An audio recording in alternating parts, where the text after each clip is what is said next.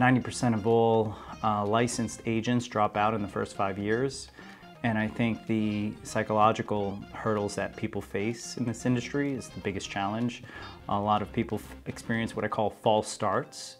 And a failure here and there isn't the end all in their career, but a lot of people get stuck. And me, I never quit.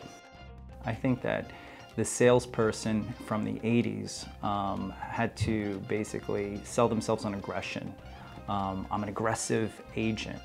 I think the sales agent today has to sell themselves on their tools, their technology, their communication skills, and their negotiations, especially understanding the ins and outs of negotiating properly.